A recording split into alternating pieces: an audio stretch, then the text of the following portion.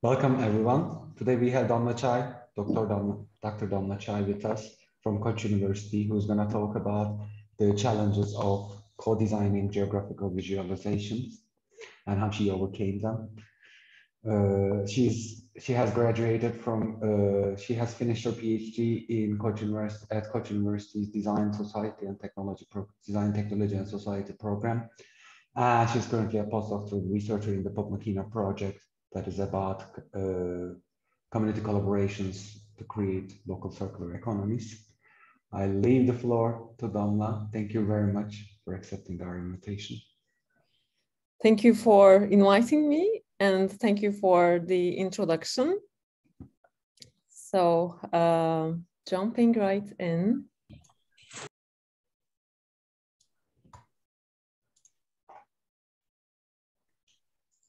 Yes, so as Yekta said, today I will talk about the work I did for my PhD, partly, which involved designing geographical visualizations collaboratively. So what do we mean by visualizations? I'm sure you came across in your daily life as well, but it's the general term for graphic representations of data in a very general sense. And it's used for many things. It's used for analysis, used for exploration, communication, if you have a message to communicate, even empowerment, when you want to make a point backed with data, you can use data visualizations as well. And geographic data visualizations are dealing with spatial information. That's the only difference. And as you probably all know, by co-design, we mean the design approach that actively involves users and stakeholders from the beginning of a project, informing the design decisions based on their thoughts and inputs as well. So why do we want to design data visualizations collaboratively? There are a couple of reasons. First of all, the research about these topics are rooted in different disciplines, since science uses data visualizations or cartography uses data visualizations. But from the research point of view, the more advanced visualization tools were mainly used by domain experts in a research-oriented context. Now, as you are probably aware, it's used by many different fields, by many different people, for many different purposes. As you can see, it can be used by someone from the public sector, or we use it in our everyday life with our cell phones, or there are public data visualizations which aim to inform public in a certain topic. So back in the days, still there are many established methods of designing, in terms of process, designing data visualizations. This is one of the most important ones, one of the most well-established ones, the nested model, which basically nests different levels. The most outer level involves the situation, which can be translated as the use case, which context is this visualization being used. Then data and or task abstraction. So what types of tasks are needs to be done in order to improve the situation, the domain situation. Then comes the visual encoding. Okay, we know the tasks. Now, how are we gonna visualize them? By which methods? Then, of course, since we are mostly talking about interactive artifacts, then comes the algorithm. And the idea of this model is if something goes wrong in the algorithm phase, if it doesn't work, if it works slowly, it will affect the rest of it, everything. And vice versa. So, and it was mainly done by a small group of people who went out there, understood the situation, and came back and do the design and present it. But now, as we said, there are many people involved in the process. There are many people who are being affected by geographical visualizations right now. So how can we include more voices, more input, different perspectives in the design process is one key question. And designing data visualizations collaboratively is a little bit different than designing, let's say, an object that everyone uses every day. It requires some certain expertise and data literacy. So that's one challenge before we start everything. But today I will talk about these two cases, which one of them is called Istanbul City Walls and the other is called the Hope Archive, and the design process of these two maps. So before we dive into the process, maybe we can see the end result. This is Istanbul City Walls webpage where we have data related to the architectural units that are a part of the city walls. And the idea is we have many important architectural units. Some of them are still standing, some of them are gone, some of them have some writings in them, and some of them are more important. Maybe they're an important gate. Some of them are walls. So the idea of this map is to capture that information, which is very rich, actually. So we have a photo archive when we talk about this webpage, a very rich photo archive that involves different shots.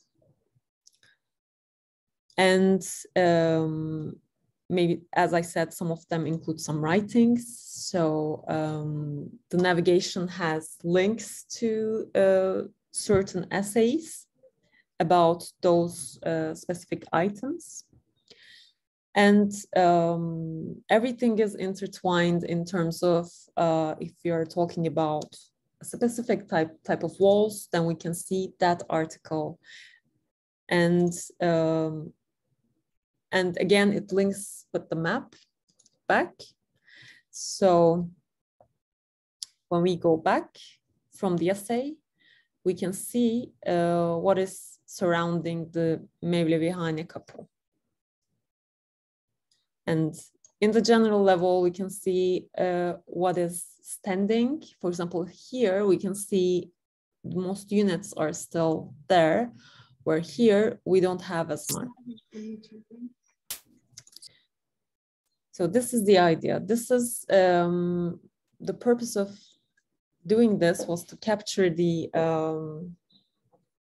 state and the heritage and the information around city walls for both researchers who are maybe not able to travel here to do their research, but also to public who might not know the details or the historical aspects of the city walls. And the second project we did is called the Hope Archive, which aims to be this video archive, location-based video archive for different type of projects, civil projects, like Düzce Hope Homes, which aim to create housing and public spaces for low-income tenants after the earthquake. So for each project, we can see what type of themes it dealt with here, what type of methods they used, if they used participatory methods. So we have a set of themes, we can see the links, we can see the locations of the projects. If we want to learn more or watch their videos, if they have any, watch their stories, we can do that as well. So these are the two visualizations that I will mention today. Going back to the presentation. And there are a couple of more. Maybe I can show at the end of the presentation, but all of them tackles with rich data or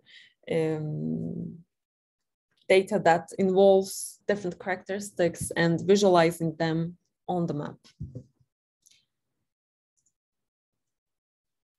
So, yes, as I said, the question was how can we collaboratively design data visualizations?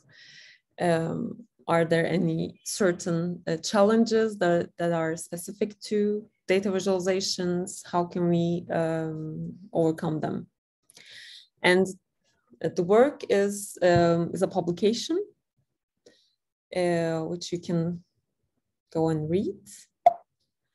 But to summarize the general idea,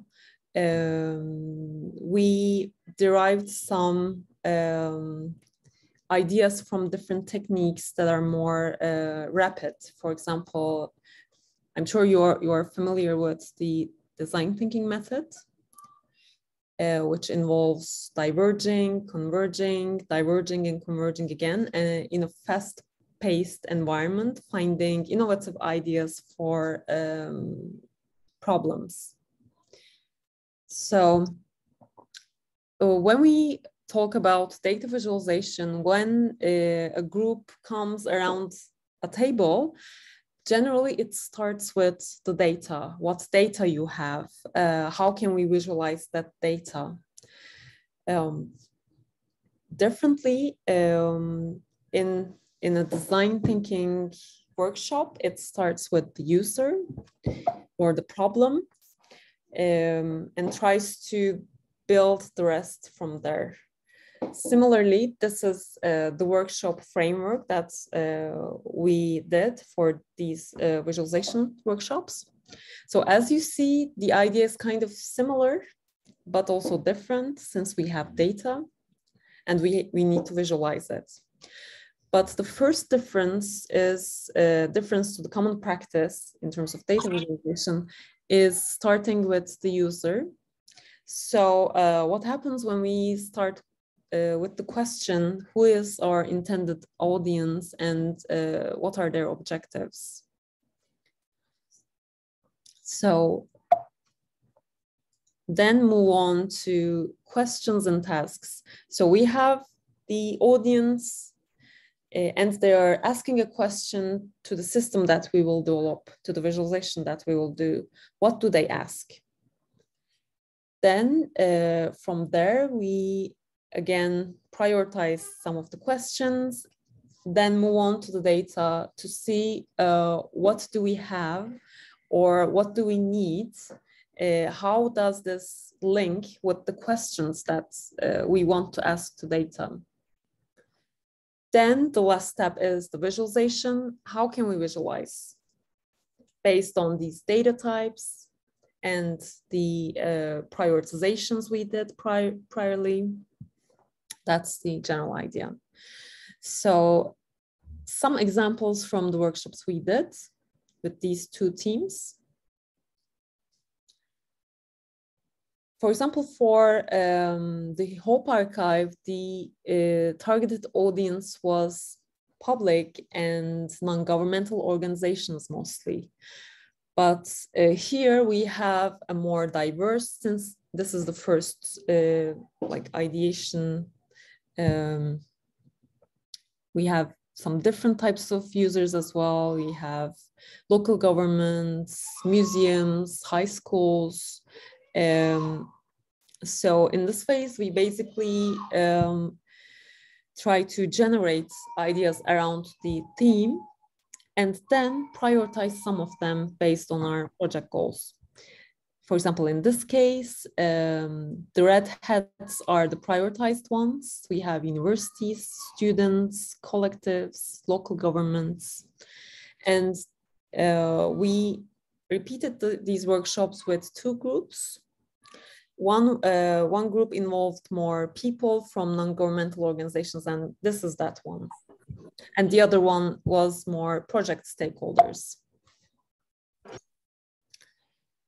So another example from the City Walls workshop.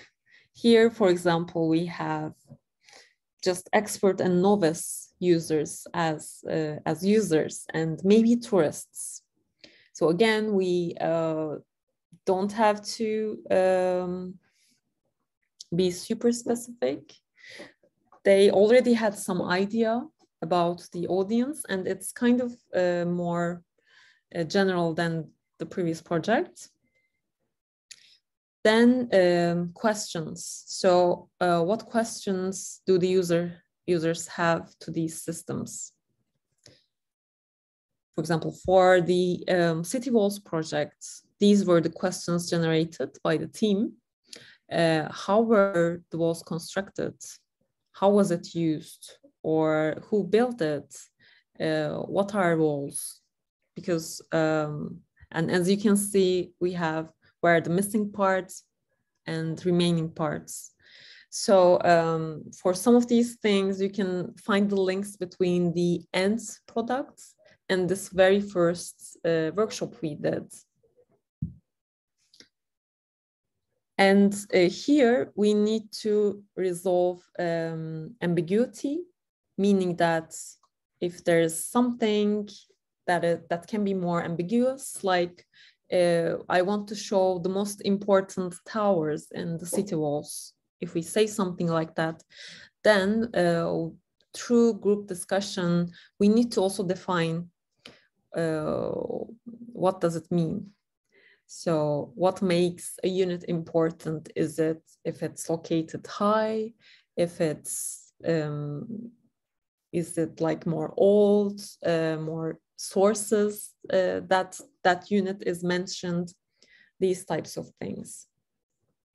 For example, at this point, I didn't know, but then I learned that gates are the most important things. So those are also visualized in a different way and more big in the last product. Again, for the Hope Archive project, we can generate some questions which these user types will ask. For example, if we are a collective or non-governmental organization, we can be curious about the funding they found for different projects, or if we are a researcher or a student, maybe we are doing research on this platform. Or if we are local government, maybe we are looking for people who will work on specific themes or topics, or again, who are the people who are doing similar work to us, which methods they used. These were the questions generated by the participants for the Hope Archive project. And then we come to data. So this can look different for different projects. Maybe if this workshop is done in the very like in a very early phase, maybe you don't have any data. Then the discussion will be around what do you need to have, what types of data you need to collect to answer these questions. But if you have data, then you can use this phase to kind of sort that data with the group and prioritize that data and find links between the questions you asked. And that's what we did with the City Walls workshop. Because they already had so much data about these collected about these architectural units, which some of them were more like only researchers would use them. So by doing something like this, by sorting and prioritizing, maybe based on even different user groups, then you know what will you show in the interface and what will you visualize from that. So the idea is this workshop was done with archaeologists, and they are the ones who are prioritizing and categorizing that information. Again, as you can see, there are many things. For example, if there are any modern sources that mention this architectural units, if there's an inscription on it. So as you can see, they grouped and did some titles for the groups, which can be directly translated to the interface and the visualization. And lastly, the visualization part. So this is where it gets a little bit different than any other design thinking workshop or ideation innovation workshop, because there's so much information already out there about how to visualize things. There are certain principles, there are certain design patterns about visualizations. So in this phase, this type of setting needs to have someone who knows these links between different visualization methods and purposes. But this information is also out there. There are many good guides which summarize this information, which I can show a couple of them so that we will have some practical information here as well, at least some pointers. So one of them is the data visualization catalog. So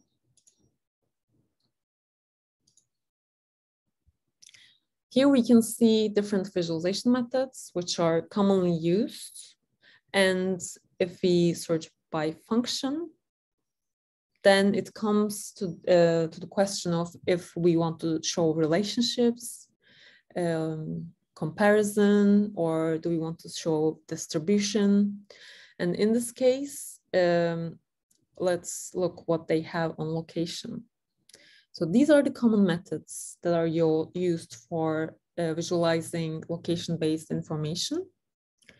For example, we have bubble map here, where we show a value with the area of a bubble. And here we have a small description and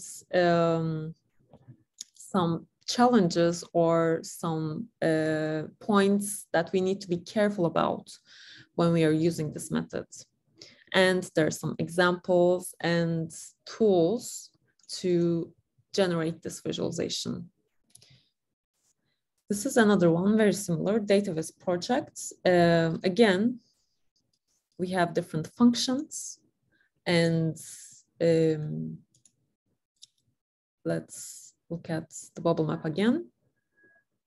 And here in this one, we have more case-by-case examples.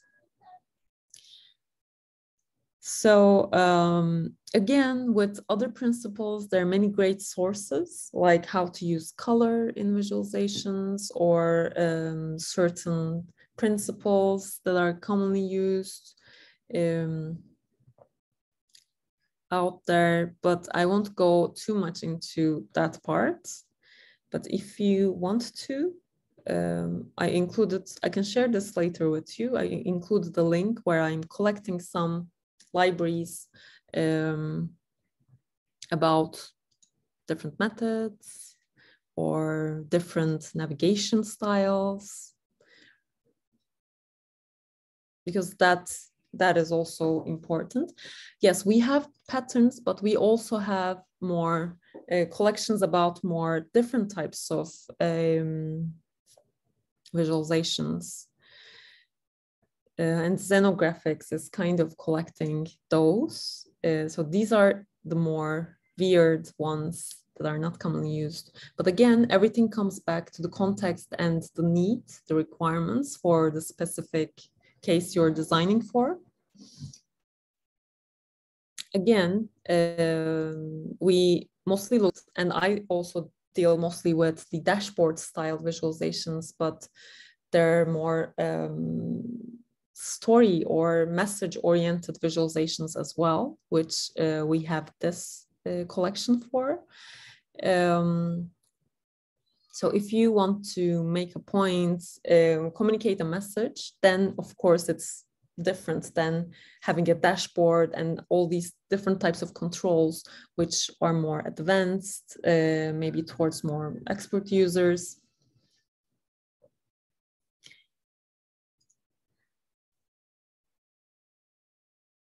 Yeah. So going back to the workshop.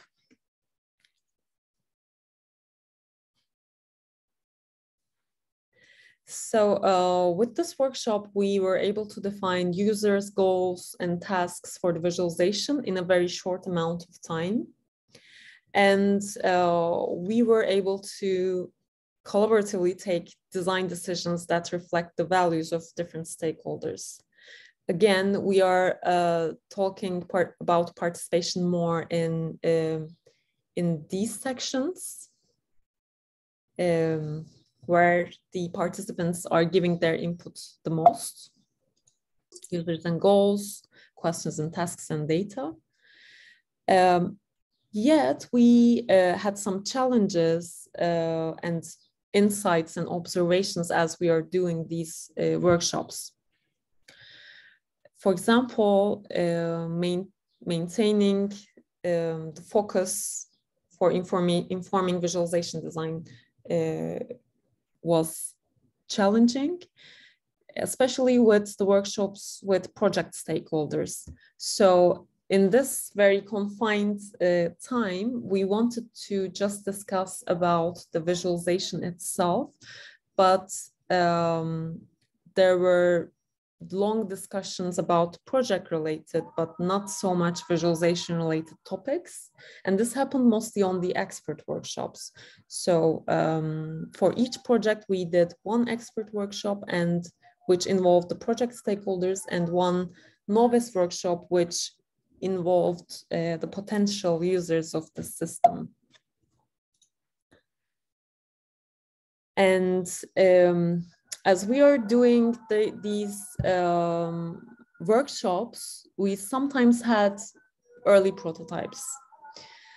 But we observed that when we showed these early prototypes, the discussion just was limited with the usability problems of those prototypes, which is not the discussion that needs to be done. We were aiming to do more high-level discussions, but it kind of shifts the discussion when you show something, even though it's not finalized yet. And some interesting points, for example, for the expert and the novice workshop for the City Walls project included similar type of questions, like the stories of the walls, or how were the walls constructed, etc. But the prioritizations were kind of different between both. And as I said, we had very diverse cases in terms of the amount of data and the complexity of data about these projects. So we had to adjust it to involve more methods. Sometimes we used card sorting if there are many types of complex data, and the people who categorized that data were experts, since it required that. So again, there were some challenges of organizing and moderating such a workshop. First one deals with data. You might have no data, missing data, or too much and complex data. And again, the idea is to adjust accordingly. And in terms of activity space, funny enough, we did all these in a physical format. This was all pre-pandemic. And again, this here, the idea is to make everything visible for everyone. If there's a table, making everything visible. If you're using a wall, making sure that everyone has access to the post-its if they're using that. So when we are prioritizing the information or the input,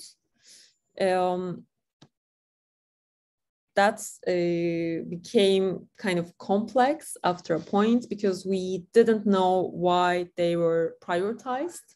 So after the first workshops, we did this small tags, which indicated if that specific input was relevant to the project, if they were found interesting or feasible, which in our case was important as well. And the links between these different phases. For example, the first workshops were more linear for us, where we had first discussed the users, etc. But the other ones, which were more smaller, we showed the links by clustering everything around. For example, here we have a user type, here we have questions, then here we have data related to the questions. So it was, as long as it's clear for the participants there and the facilitator, anything can be done, basically. Color coding can be done. Here again, we have a subtle color coding where the pinks are the questions and the oranges are data types, and this yellow ones are user types. So summarizing everything we were able to do, collect input in a short amount of time, but it was hard to maintain the focus. You can see these prototypes yourself. You can try them, provide feedback to us. And after these projects, I've included another one here, which deals with protest data. Okay, let's see. So this is a project of the Emerging Welfare project at Koç University, which you can find more information on here as well. But what they did is they scraped the data of different types of events and categorized them based on participant types, organizer types, ethnicity, or urban rural. And here what you can do is you can filter, or you can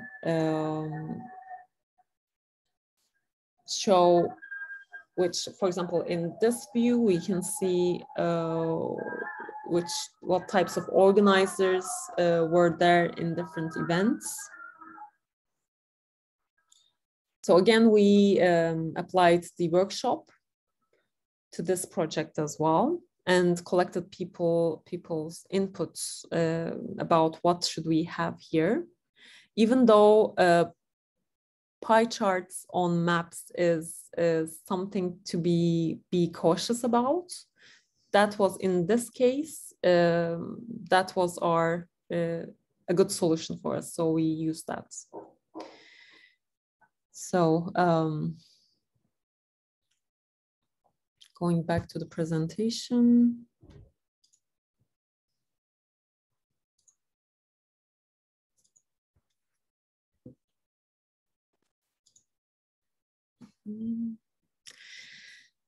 And lastly, I wanted to mention CityVis, which is a workshop and a competition for these types of projects which involve geographical data in generally urban settings. And they are also doing workshops to share information, like research about these topics as well. But if you want to see more projects like this, you can go on visit here. If you are involved in, or you know someone who's involved in such projects, you can attend, you can submit your work to this collection. And if you're dealing with these topics in terms of research, you can attend to the workshop, which I'm part of the organizing committee this year. And again, since this is more complex, deals with more complex data, we are looking for new perspectives or something that is novel or critical, or something deals with qualitative data on maps. So how would those things work?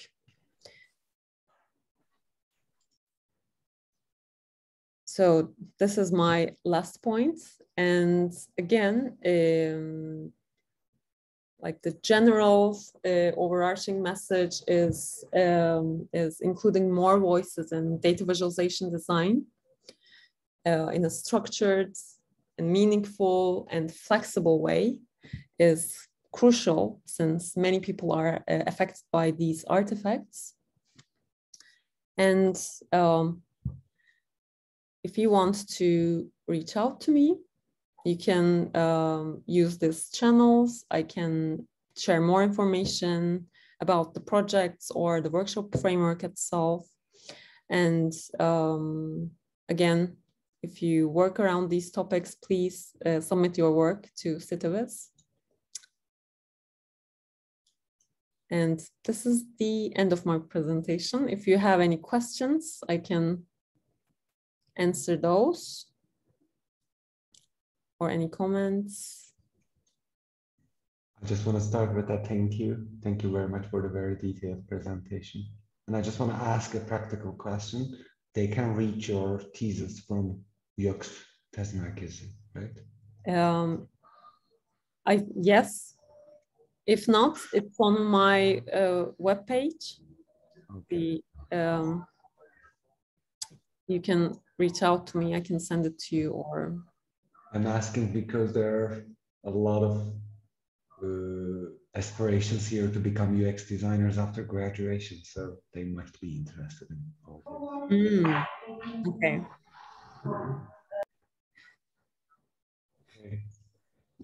I have a question. I'm interested in data visualization, but I don't know how to get into that. I don't know if I should take a course, or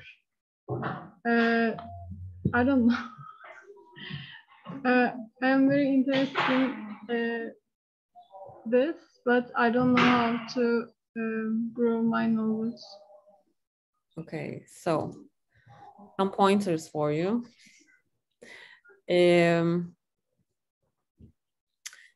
Actually, data visualization has good communities online, which you can find and join. And for example, one of them is Data Visualization Society, which is a Slack channel and a web page, and they do events, they do discussions. So one point of entry might be here, where you will also get a sense of what people doing in different places of the world.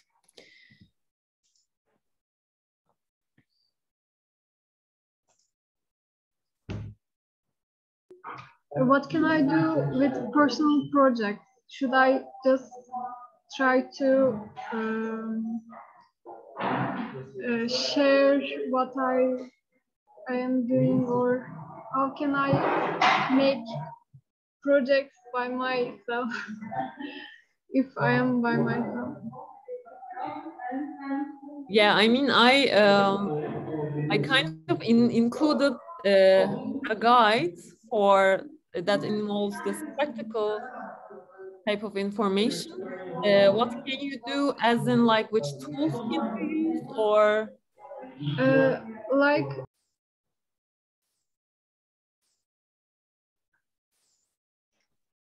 we are not, I cannot hear you. Sorry, Berfu. I did meet you in between when Damla was talking because it's very crowded in there. Can you unmute yourself again? okay. If I am not doing a project about some topics, I don't feel like I am I am challenging myself.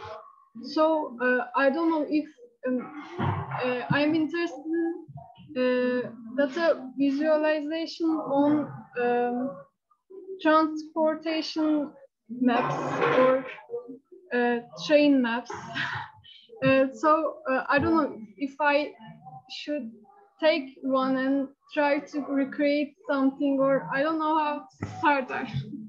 Actually, Damla, on that note, I think what Berfu is trying to say that she actually doesn't know where to reach the data to work on, maybe. Yes.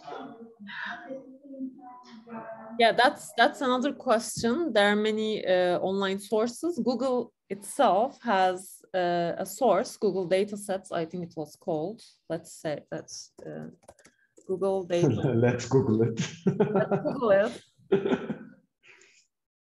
Dataset research, I think, yeah. So here, for example, you can find some data about trains or transportation. I'm not sure if we have local data, but some countries who adopt the open data practices have portals where you can reach many different types of data. Turkey is also... TÜİK is the main source, I guess. TÜİK is the main source, but we also have open data platforms which are done by local governments, or, for example, if you want to reach data,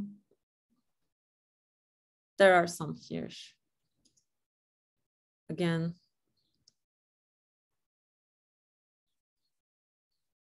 yeah, so data sources are all around, actually, if you look for it. There are also APIs which derive information from online systems, for example, social media data, which are sometimes open to public use as well. You can research those too. Thank you.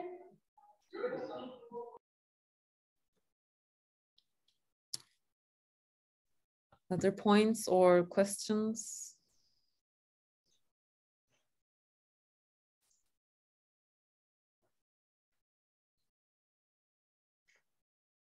I have a question about, you mentioned that you didn't really, I mean, you tried to involve people into creating the visualizations, but then the focus was skewed and they were like basically judging the usability of the prototype rather than actually talking about the visualization aspect of it. So yeah, why do you think that happened? I mean, when you show something, anything that is visual, that attracts the attention immediately, and I think that's just because of how prominent our visual detectors are. When we see something, we just comment on it. Otherwise, it was just free discussion around the table, and they were ideating. And when they see something set, because the design is set, it looks a certain way. It has some certain things. Then they cannot continue to ideate on that because they see it. Then they start to talk about the visual artifact, how it's not working most of the time. That makes a lot of sense actually, because it looks so finished, I guess. Yeah, especially when it looks finished. I mean, this is a general problem about data visualization as well. When you see something visualized, you tend to think that that's finished, that's the true information, that's something true, and that's something finished, which is not the case for many cases, actually.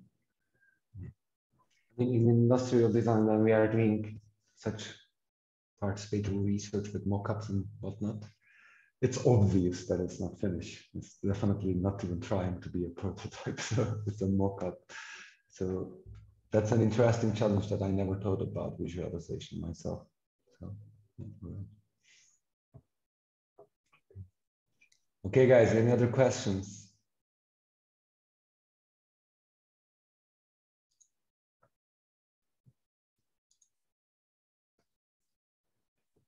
All right.